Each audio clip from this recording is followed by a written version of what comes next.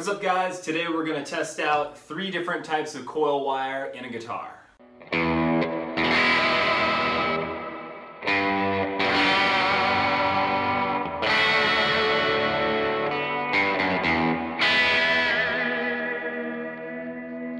So I just watched a video here on YouTube. It was Dylan Talks Tone, and he talks about these 3 different types of coil wire and how they differ. And basically he was saying that the plain enamel 42 gauge wire sounds the same as the poly 42 gauge wire. The reason for that being is that the wire is exactly the same and the insulator on the outside is the same thickness. Therefore, the tone is exactly the same. So these are the 3 spools of wire that I'll be testing. This is my 42 gauge plain enamel single build wire. I actually use this on most of the pickups that I make. I like the tone because to my ears it sounds aggressive, it has a lot of clarity. This is what a lot of vintage pickups were made with, so I stick with the vintage stuff. We've also got the 42 poly, and you can see it's a little different color.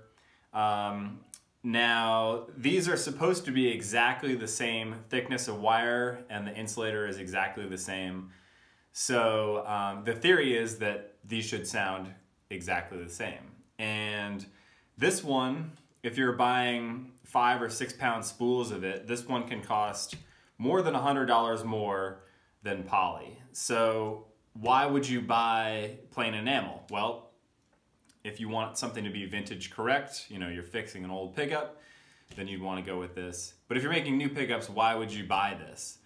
And I mean, that's partly what I'm going to test today. No matter what, I'll probably stick with this wire because it is the authentic stuff that I've been using for a long time, and I probably wouldn't change my build process over price. I want to give my customer the best product they can get. And the last one that we'll be testing is the Formvar 42 gauge heavy build wire. You can see it looks different than the other 2 as well.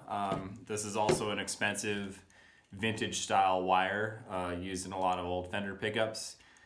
Sounds great in Strat and Tele pickups, and that's really all I use it for. So by far I use this for most pickups that I make. The tone of the Formvar wire I would describe as having scooped mids.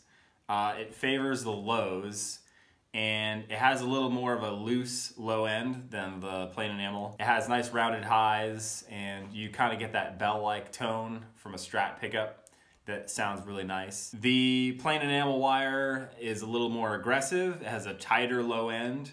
The clarity is super good. I don't really use poly a whole lot, but I would say the clarity is really good with this as well. So yeah, I had all 3 of these, so I figured it'd be fun to do this test. So these are my parts. First thing I'm going to do is build 3 identical bobbins.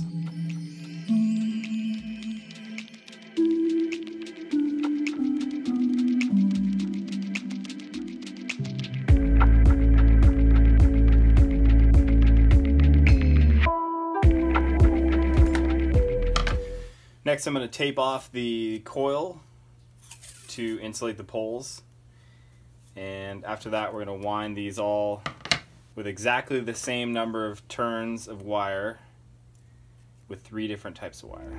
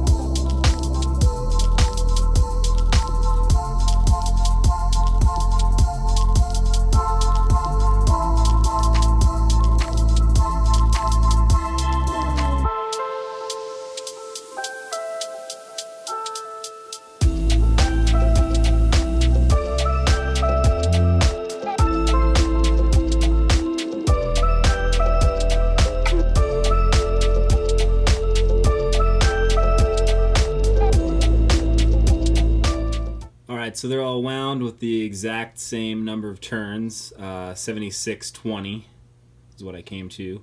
The first thing that I notice is how the Formvar really fills up the bobbin. That's about all the turns I'd put on there with Formvar.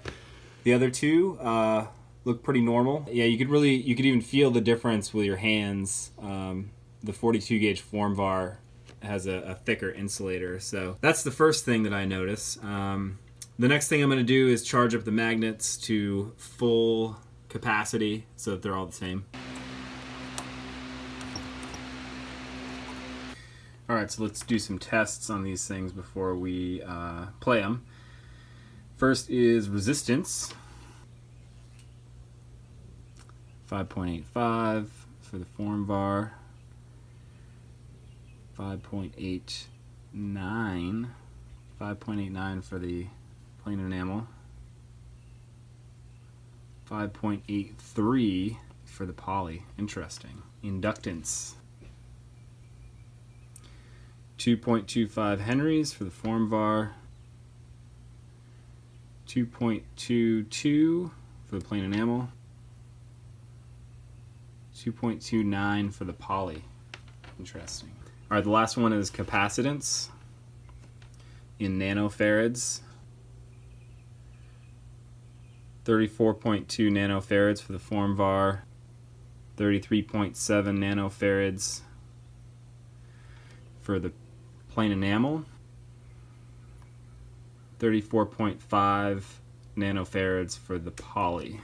Alright, so I'm going to test these in the neck position first. I'm going to have them all adjusted to 1/16 of an inch from the string.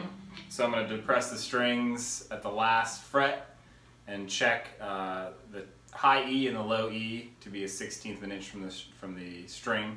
The reason for that is it makes a big difference in the tone, how far the pickup is from the strings. I decided not to wax pot these because in a video I did a while back, I tested wax, no wax, and lacquer potting, and I found the ones with no wax had a bit more clarity. So I'm just going to go ahead and test these with no wax. This is the Formvar wire on this pickup.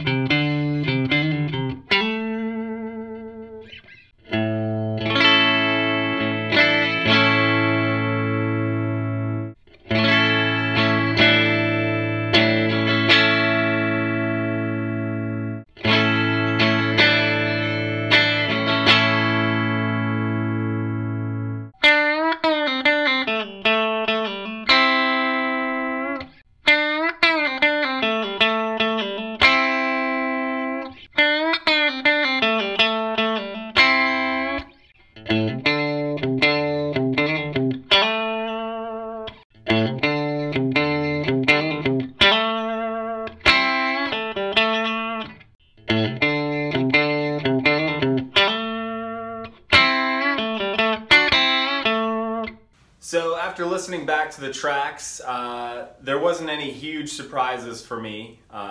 Everything that I thought before was pretty much confirmed. Our measurements from before didn't really show a huge difference in the three types of wire. Poly had slightly more capacitance. It also had slightly more inductance.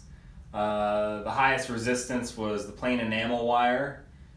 Which that was a surprise. I thought that the Formvar would be the highest, but I mean they're all pretty much in the same range, and whether or not you'd be able to hear these differences, I don't know. To me it sounded like the Formvar wire favored the lows, had nice round lows and sort of a bell-like tone, scooped mids, That was no surprise. You know, you saw that wire on the bobbin, and the heavy build wire really fills up.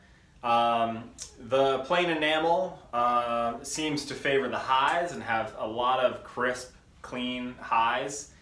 It also kind of has an aggressive tone. And the poly was extremely close to me. Like, to me, it sounded very, very close.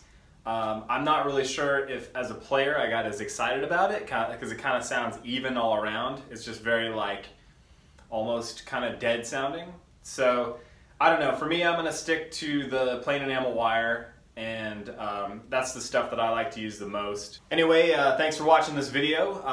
Be sure to subscribe and make any comments if you think I should change anything or if I should have done anything differently. Be sure to check out Dylan's video. He gets a lot more in-depth on the specs of the different types of wire and stuff. But anyway, this is a really fun experiment, so I hope you liked it. And thanks for watching. Come again.